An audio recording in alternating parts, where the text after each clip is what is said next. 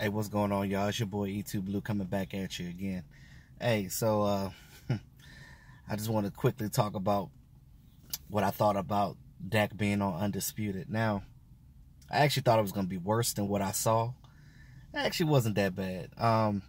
Of course, they kept asking Dak about, it's media, it's controversy, it's the Dallas Cowboys, it's Dak Prescott.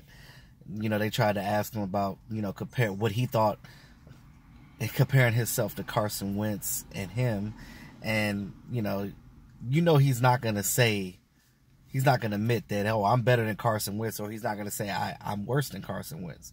Basically, he went the high road, and Dak is smart, and Dak was just like, hey, I know what I can do, I know the type of player that I can be, I know that I'm a good quarterback, and it is what it is. But of course, they kept going back to Carson Wentz. Which team was going to win the East? Which team is going to be better this year? He basically gave Carson Wentz praise. Hey, I respect him as a player. It is what it is. You know what I mean? But as far as basically what he's saying is, I ain't focusing on Carson. I'm worried about myself, getting myself better, and getting this team to win in the playoffs and hopefully get to the Super Bowl. And smart man. And he answered the questions right. Skip is hilarious.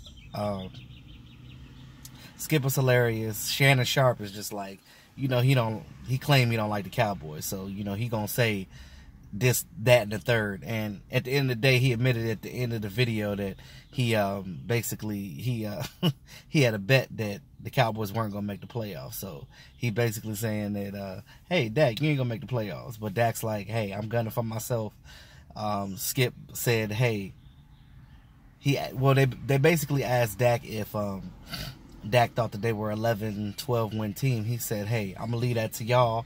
You guys are the analysts, let y'all do y'all job. And he said when he mentioned 10, Dak was like, I'll take that, because everybody knows 10 wins should get you into the playoffs. And it would have this past year if we would have won that daggone Falcons game. See, that Falcons game last year, that one, when you go back and look at that one bit us in the ass.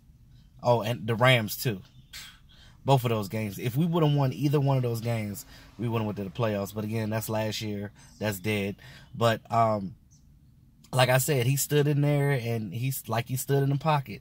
He stood in there strong. He answered them questions, and he ain't let them fluster him. He didn't let them. He basically said, hey, I'm focused right now on this team. I'm ready for the playoffs. He mentioned Cole Beasley too as being a guy that, is a steady target for him, like Jason Witten, basically. So I thought that was interesting too. And he spoke on, he didn't say specifically, but he spoke on the young guys, saying that the young guys are good, and he liked what he sees so far with these guys that's coming on the team on the offense as far as the wide receivers go. And he's very high on Tavon Austin, and that's another thing too. Like, Tavon Austin is gonna be something for this team because he's fast, and if we use him right, we're gonna be good. Now, Dak Prescott also said that when they asked him about the Cole Beasley thing, they said that oh, how come Cole Beasley's numbers dipped about half, basically less than half of what they were last year? He was just like, well, more than half of what they were last year. And he said, well, basically, common sense. You do good as a receiver. Defensive players get paid in this league too. So they basically were like, he basically was like, hey, they watch tape. They know who's good. So they started double teaming him. They started bracketing him.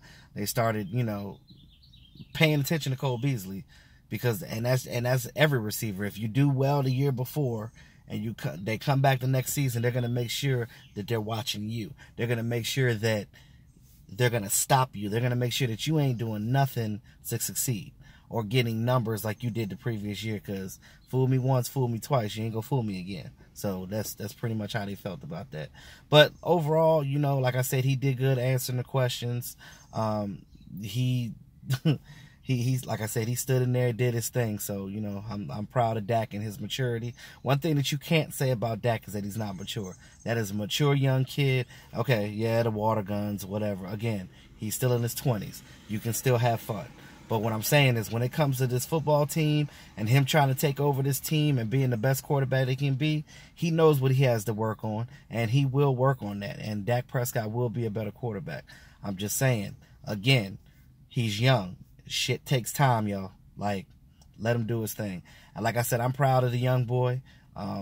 We'll see what happens this year. I'm looking forward to training camp to see what transpires, see who shines and who dwindles out like a candle in the wind. So we'll see what happens. So with that being said, y'all, thanks again for all my subscribers. Like, share, comment on the video. Let me know what y'all think.